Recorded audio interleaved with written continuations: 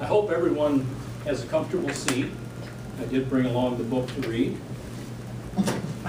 Don't worry, I'm not going to read the entire book. Matter of fact, I'm going to defer 79 out of the 80 chapters. I'm going to read a portion of one of those chapters. It contains 80 chapters, and they're really short stories by the author. And it's a lot of his adventures as a child growing up, and also probably some misadventures that went along with that. The author is Patrick F. McManus, one of America's favorite humorous outdoor writers. He had several best-selling books, plus for several years he wrote for Field and Stream magazine. He had a one-page article every week. He grew up on a small farm in Idaho, and his father passed away when he was only 6. But the family rallied together and managed to keep the farm by raising chickens, pigs, cows, a few cash crops. They basically lived on what they could raise, plus whatever he could get hunting and fishing.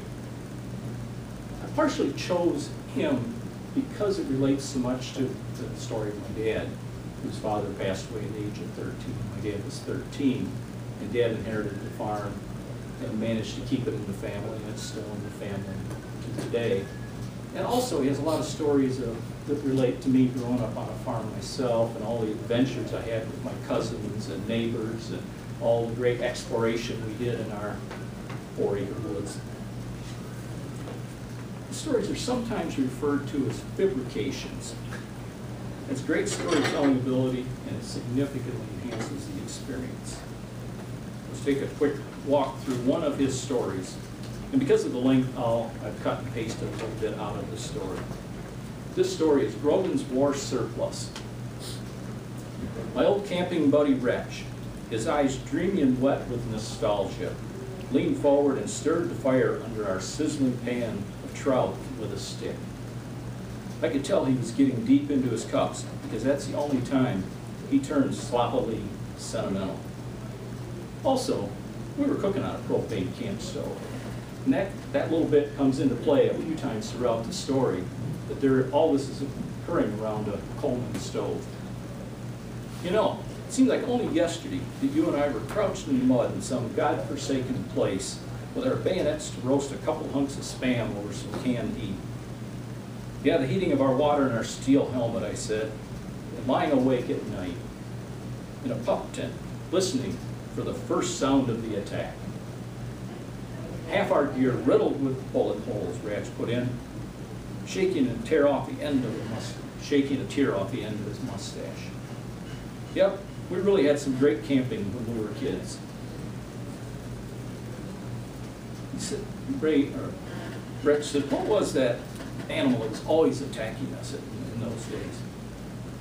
I'm not sure what it was called, I said, but they were always big and hairy and had red eyes and teeth the size of railroad spikes. I haven't seen one of them since I was 12 years old. I leaned over and stopped Wretch from throwing another log on our fire. Not at least when I'm sober. You remember old Grogan's Surplus store? Do I remember Grogan's War Surplus store? Why, name only made my heart dance the light fantastic. Grogan's War Surplus, I could never forget. Immediately after World War II, Grogan had remodeled an old livery stable and feed store in a style now referred in the architectural textbooks as War Surplus Modern. A decor that attempts to emulate the aesthetic effects of a direct hit on an Army ordnance base. On the lot behind the store, the plundered wreckage of a dozen or so military vehicles had been cleverly arranged in such a manner to conceal what had once been an unsightly patch of flowers. But all the really precious stuff was kept inside the store itself, illuminated by a few naked lights and the watchful eyes of the owner, Henry P. Grogan. The great thing about Grogan's War Surplus store, not only did you get every conceivable thing you might possibly use for camping, but it was cheap. With a few dollars and a sharp eye for a bargain, you could go into Grogan's outfit yourself with at least the bare essentials for a routine one-night camping trip, such as a sleeping bag, pup tent, canteen, cook kit, an entrenching shovel, paratrooper jump boots, leggings, pack board, pack sack, web belt, ammo pouches, medic kit, bayonet, steel helmet, a liner for that helmet, a .45 automatic caliber holster, empty, a GI can opener, and a GI soap, plus other bare essentials. Naturally, you never took all of that gear for one simple overnight trip. 9 times out of 10, you'd forget the soap and maybe the can opener. Since one of the rules of backpacking requires that all non-essentials be omitted from the pack, we strained our imaginations to bring every last piece of beloved war supplies into the realm of necessities. Take the bayonet, for example. It was needed for cutting and spearing things. Frequently, it cut and speared things we really didn't want cut and speared, but it still outweighed value. The machete was needed anytime you had to slash out your own trail.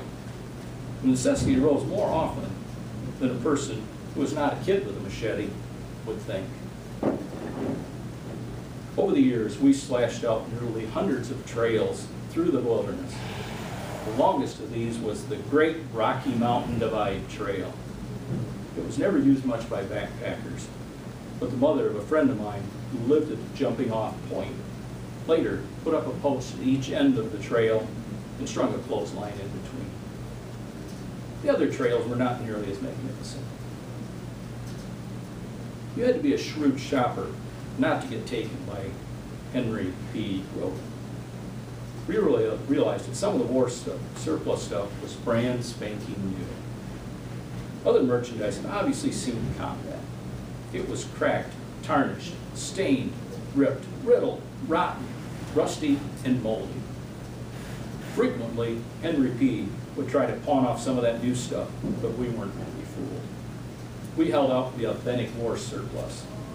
Oh, you can't imagine how old Henry P. would roll his eyes and gnash his teeth every time one of us kids outwitted him like that.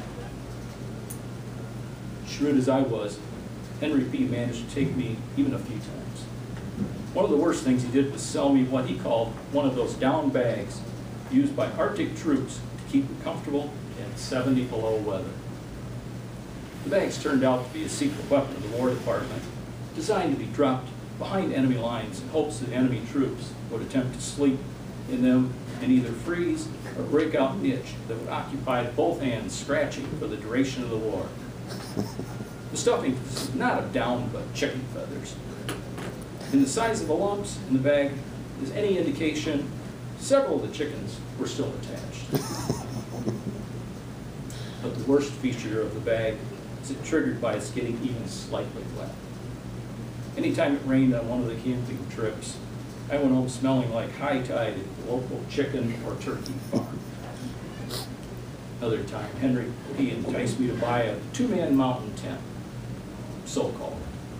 I later discovered, because it was heavy as a mountain and took 2 men to set it up. The roof of the tent had been made out of dried bat skin and was impervious to everything but wind, rain, or heavy dew. As a result of the drawbacks of the mountain tent, I was constantly on the lookout for some kind of portable shelter that would afford me a bit more comfort and protection. One day, poking around with Grogan's war surplus, I found it. After sorting through the ever-present snarl of nylon rope, I discovered a canvas tube attached to a dried bat skin and mosquito netting. The mosquito net on one side had a zipper running the full length of it. "What is it?" I asked Grogan. "That, my boy, is a jungle hammock." Not having any jungles readily available, I inquired as to how it would work in our part of the world. Just fine. For example, there are some folks who don't much care for slimy, crawly old snakes sneaking into their nice, cozy, 70 below down sleeping bags to get warm. They like it here. They like this here jungle hammock because it keeps them out of reach. All the poisonous critters. I didn't let on the slightest with Grogan that he had referenced my kind of people. I lost no time in getting the jungle hammock home and suspended between two trees in our backyard for a trial run. It looked so secure, suspended up there a mere 10 feet off the ground, and I decided to spend the night there. I climbed a stepladder to launch myself into my maiden voyage in the hammock.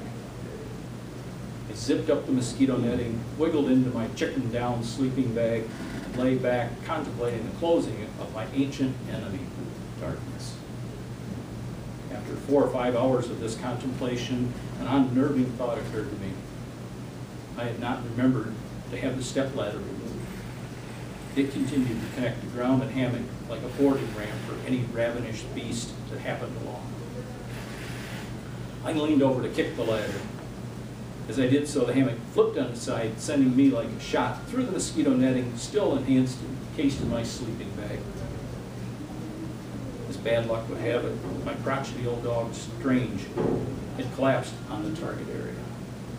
Nothing in his experience, of course, had taught him to expect me even to be out at night, let alone suspended in the air 10 feet above it.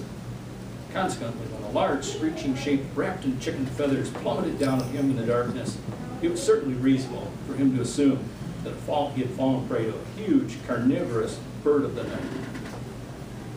I, for my part, fully expected to be greeted by a hairy beast with fast snapping jaws, as that expectation did not go unfulfilled. Both of us smelled wet chicken feathers for days afterwards. It was a full week before I could brush the tasted dog off my teeth. After I recovered from that night, though, I couldn't help chuckling over how I put over one on old Henry P. If he had known mosquito netting in that jungle hammock was eaten plumb through with jungle rot, he would have charged me twice the price. Do I remember Henry P. Grogan's War Surplus Store? I said to Rich. Wasn't this the high-class place with a sign that said, shirts and shoes must be worn on these premises? But he didn't hear me. He was too busy blowing on the fire. Let me share a story or two related to some things a little bit like his misadventures or fabrications. When I was fairly young, my cousins and I decided we were going to build an ocean-going raft. Our plan, we'd start out at our local river, sail it down through the Great Lakes, St. Lawrence Seaway, right out to the ocean. We spent days building this raft that was going to take us, the 3 of us, out to the ocean. Finally, on about the 3rd or 4th day, we took it down to the raging river. And the raging river was one within a half a mile of our house because we were only 12 years old. We couldn't be out past dark. Apparently, 2 old wooden fence posts and a sheet of plywood don't support 3 young sailors. It sunk immediately. Fortunately, it was one for all and all for one. We abandoned ship and started making our way for shore. Fortunately, we used the Navy and the Marine motto, no man left behind. We all finally struggled to the beach and lay down in the sand, thanking our lucky stars we'd survived.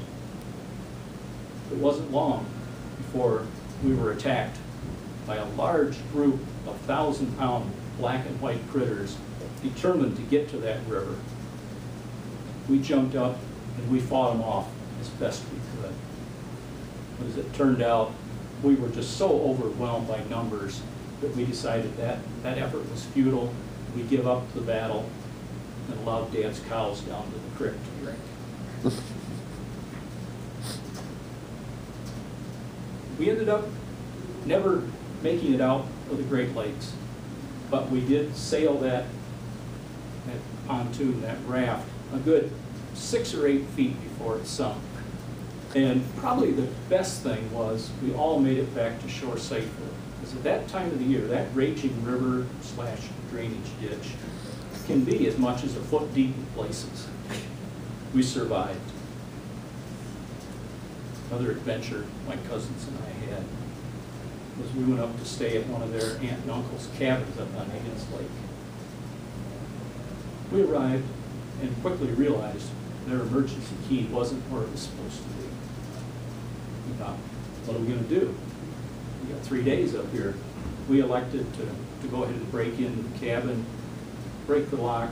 We'd fix it when we left. Unfortunately, for 3 days, we had no lights, no water, no bathroom. Higgins Lake served as our bathing, our bathroom, and our drinking water. Maybe not in that order. So we finally fixed the lock and headed home on the 3rd day. We pulled in and started talking to their aunt and uncle, and they were almost beside themselves. We fixed the lock as best we could. I think it'll be all right. We started describing the cottage and how nice it was. They kind of had a blank look. Finally, they realized we were on the wrong street the whole time. I believe the statute of limitations has ran out on that. And I would tell you about the smell of drinking, but I think I'll defer that to another occasion. Thank you.